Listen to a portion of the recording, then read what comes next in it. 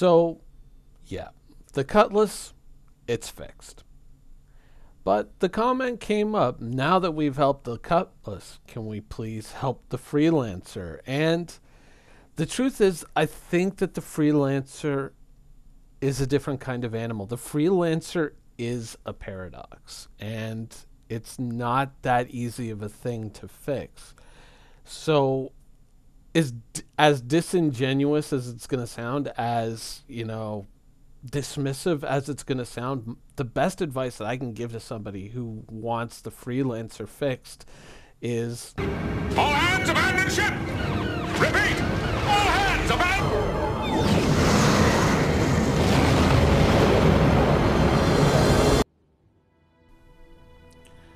Now, I realize that the argument I just made in the comment I just made may seem like I'm making fun of the issue. It may seem that I'm kind of sitting there saying, haha, I've got mine, but I don't care if you get yours. Wah, wah, wah, wah, wah. I'm, basically being an asshole. And quite frankly, given some of the responses that you see to things like this on the Star Citizen forum, you wouldn't be entirely incorrect, or at least entirely wrong in expecting that that would be my answer, or that that's how I would treat you, because generally that seems to be a bit of a trend on the Star Citizen forums. But that's not what I'm saying. The problem with the Freelancer is the Freelancer is a bit of a paradox, and the Freelancer argument hinges on one thing that CIG can dig their heels in on, and they can fight back against you for any changes. And that is to say, you knew that going in. You saw the pictures of the ship. You knew that going in. You go on Google right now and you type in Star Citizen Freelancer, and one of the first things that comes up is cockpit view. There's a lot of people talking about this. There's a lot of people pushing back on this topic. But CIG can always kick back to you and say, you knew that going in. And that, I don't want to present that as that's the ultimate answer that just shuts the whole thing down, but that is a pretty safe position to argue from strategically for them. That's a pretty safe position, and it allows them to keep from having to take the Freelancer back, even though they are technically doing a rework on the Freelancer to accommodate the mistakes with the airlocks, and that goes across all the Freelancers. To add in a cockpit redesign when that's part of the whole every ship from a manufacturer has to have that same look and feel, because we're not really building spaceships, we're building, like generic, everyday, boring ass cars that you might rent from Hertz or whatever agency. And so everything has to kind of look the same and have the same vibe, which to a certain degree I can see, and to another I can't. It would be asking a lot to kind of force that argument down CIG's throat and get any changes. I would be in favor of cockpit design changes. I am in favor. Like, I've always been a person who has said, if CIG is taking the time to do it right, then I am willing to be patient. But at the same time, then don't hit me back with the argument of we don't have time to go back and fix it. Because didn't you just say, we're taking the time to do it right, but what are you being selective? Because when you argue for the Cutlass, you're arguing for something that should have been in the first place, and something that has been since the beginning. The open view of the Cutlass has always been one of the major selling points of the Cutlass. So that someone like me, who, is like a dog with a bone, I am not going to give that argument up, and I am going to keep fighting for that argument, because that was part of the original ship, and that has been part of the ship all the way through. And to be honest, the only reason why it wasn't present for so long is probably because someone just kind of got to the point where, they felt that they had to get it done. The next ship was coming up. They had to get onto the next ship. They were on a schedule, and something didn't get checked, and it unfortunately just kind of continued to exist until enough people pushed back that CIG said, okay, can you take the time you need to kind of put a booster seat under their asses so we can stop hearing about this? Thanks. Whereas with the Freelancer, it would involve major structural changes. Now, is that to say that the Freelancer is a bad ship, or that this is something that's never going to happen? No, but I think that the circumstances required to make changes to the Freelancer would have to be different than the arguments that were made to make changes to the Cutlass. The situation where you're making that argument would have to be different than the situation with the Cutlass. Now, the reason why I made the joke abandoned ship at the very top of this video is, well, it's kind of twofold, because the people who aren't really willing to listen are just going to see that and they're just going to click the video off and say, fuck this guy. But the people who are willing to listen will understand that there's a subtext. There's usually a subtext to the things that I do. And consider the situation right now of the Freelancer. CIG is going back and they're making changes to the Freelancer to accommodate an airlock so that you don't kill the occupants of your ship whenever you get in and out of it. Pretty good change, I would say. But if at the same time the people who are out there owning the Freelancer, and make no mistake, CIG has the analytics, they know who owns what and they know how many of each ship is out there. If they started seeing Freelancer ownership plummet within the Star Citizen community, if they started seeing people opting out of the Freelancer and into the Cutlass when they made this change, that would send a message. That would send a clear-cut message that, you know, I think we're kind of a little too glued to our idea of these ships got to have this certain look to all look like they're from the same manufacturer. You can achieve that with a lot of exterior features and the way a lot of things are configured and still deliver a winning starship. You know, it's always this argument that people make that, oh, well, if we design all ships to certain specifications, then, you know, or within certain tolerances, then we're just going to end up with a bunch of generic-looking spaceships, and that's really boring. To which I reply, bullshit. Every car on the road that you see today has to meet certain specifications in terms of how you can see out of it, how it operates, where the signals, where the gear shift is. They all generally have the same basic configuration, yet they are all so different from one another. And when you go and you can walk down to the street right now and you will see many different types of cars, some wildly different than each other, and yet all meet that same basic configuration, those same basic standards. It's kind of what allows them to be on the road. I mean, that's why we don't have three-wheeled cars anymore, except for, what was it? The something Robin or something? Was that British car that was on... shit. And they just went and they just made a whole new show. I should know this, and it's going to come back. Top Gear. Top Gear. Whoops, sorry. So, but yeah, to get back to my point, it's a bullshit argument that people make that, oh, well, if we do this, then all the ships will end up looking generic and the same. They don't. And it is the stupidest argument. I mean, you can pretty much, when you see that argument, you can kind of go, okay, so I'm kind of dealing with a bit of an idiot here. But the thing of it is that in order to make big changes to the Freelancer, it would have to take something that hits CIG. Something that, not physically, I'm not advocating going and punching a dev or anything like that, never.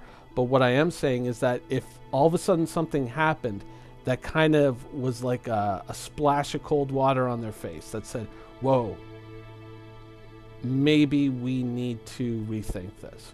Because they can always, right now, they can always fall back on that very safe argument. You knew that going in. You knew that going in. And they will dig their heels in on that as much as possible. But if they're working on a ship and redesigning a ship and doing all this work on a ship that everyone is just selling and just going into a Cutlass or going into something else, they will take notice, because they're like, why are we doing all this work if everyone's abandoning the ship? Why are they abandoning the ship? Oh, the cockpit view sucks. Well, maybe we need to make some adjustments. Now, for the longest time, I'd always argued that the true value of the Freelancer line might be finally realized in the Freelancer miss. Because the overwhelming firepower that ship had, and I mean, a couple of years ago, I compared it to the Vanguard, and I was like, how can the Vanguard exist in a universe where you can buy this, and this completely slays the Vanguard in firepower? I mean, a Vanguard might be quote-unquote tougher, but, you know, a Freelancer, I think, what was the maximum? The Freelancer miss at one point, I think the maximum size guns that you could put on the cheek turrets on the Freelancer miss were size 5s. I mean, it was just there to shred people to shit. And it was one of the main arguments that I used against the Vanguard. Well, the Freelancer miss, unfortunately, has been changed as well, and it now packs max size 3 guns on the turret, at least according to the stat sheet on the website. So I really don't think that, that the Freelancer miss is the silver lining to the Freelancer cloud anymore. I look at the Freelancer miss and I see a lot of wasted potential there. And overall, I mean, it sounds like such a shitty thing to say to people, just get out of the ship. Because, I mean, obviously that kind of philosophy could also lead to a Banu Merchantman situation where not enough people own it anymore for CIG to really put any serious thought into getting it finished, right? I mean, there's probably people at CIG who are like, yeah, you know, we should really get that Banu Merchantman kicking. We should really get that thing moving down the production line. And they're probably looking at the analytics and saying, well, you know, there's only like 100 people left who actually own the Merchantman. And there's not a lot of people out crying for it, so do it. I mean, we can just go do the Hull D, so let's do the Hull D instead, because we've already got all this, you know, assets left over from doing the Hull C. Why don't we do that? And yeah, you know, it's the low-hanging fruit, and so they'll probably go for that. I mean, major changes to the Freelancer. Yeah, they are making changes to the Freelancer right now, but are they willing to tack on extra and possibly change the lookbook or the the style guide for the Freelancer, and say incorporate a cockpit that's more like the Prospector? I don't know. It's really tough to say, because often CIG is pretty evasive in these arguments because no one wants to go out and say something that could sound like they're committing to doing something and then having to face doing the actual work. And I mean, that's kind of one of the things, is that when you kind of sit there and you say, oh, like this should be changed, or this should be gone, or that should be changed, and you always find CIG very unwilling to engage in that kind of a discussion. On the one hand, because then it ends up being designed by committee, and do we have to get X amount of community approval before we can go ahead with the design and just get it done? Or do we just kind of call it balancing, you know, and just push it through and get it done? And I mean, you could have all these arguments back and forth and a lot of animosity within the community when you make major changes to a ship, because there are going to be people out there who, I mean, you could chrome plate a turret and they'd be like, that's the greatest ship I've ever seen, and I must have one. I must have 10.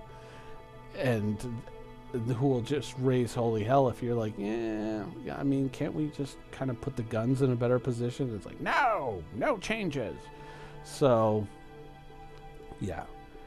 I would honestly say I would spend the summer probably on honestly evaluating your options, and maybe even test flying a few different ships out there, and maybe asking if the ship that you bought is still the right ship, because CIG will always be able to fall back on that argument of you knew that going in, right? Whereas with a ship like the Cutlass, you knew what the Cutlass was supposed to be. You know, it had this wide open cockpit, so people expected a wide open view and people fought for it. But whereas the Freelancer, it always had that restricted view since day one, and so everyone knew that going in when they bought the ship.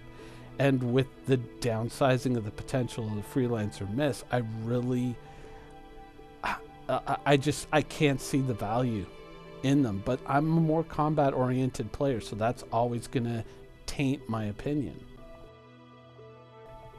So, thinking about it like it's a tactical situation, I think that if CIG is all of a sudden trapped in working on a ship that no one wants anymore, very few people own, and people have been abandoning in droves, then they're going to have to go back and say, you know, are we digging in our heels in the wrong place? Are we willing to fight a pitched battle over something that is yielding us no benefits and is only hurting our work schedule because we're spending all this time redesigning a ship that people are abandoning in droves? It's, you know, just talking about the changes that they're making to the airlocks, not an overall redesign.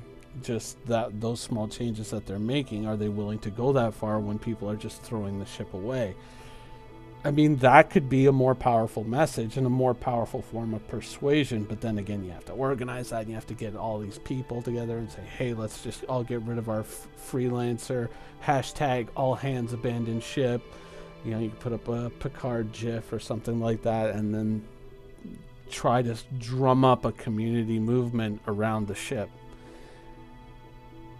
It's possible, but, you know, just with the curbing of the potential of the freelancer mess, that was pretty much the nail in the coffin for me in regards to the freelancer. That's kind of what put me in the position of, I look at the freelancer now and I just don't see a ship that I really would ever want to own for multiple reasons. Does it have more firepower than the Cutlass? Yeah, potentially. Does it carry more cargo? Yeah, it does. Absolutely. Is there certainly tactical situations where a freelancer could win out over a Cutlass? Absolutely. Absolutely. There's no doubt. But I think day in, day out, the traits that we've been talking about in the freelancer, specifically its cockpit view, are just so tiresome that I just wouldn't fly it anyways. And so I think to get something like that changed in such a fundamental way, it would require kind of like almost a tectonic shift within the community of people just abandoning the ship for CIG to kind of go, whoa, wait, let's rethink this. So that would be my advice around getting changes to the freelancer. I realize it's not the answer that you may want to hear, but that is my point of view. Anyways, that has been the video for today. I hope you guys enjoyed it, and thanks for watching.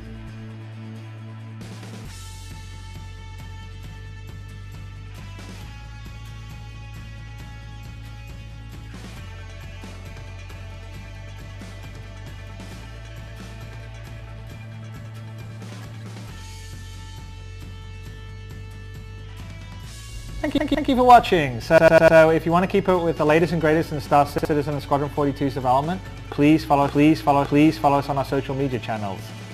See you soon.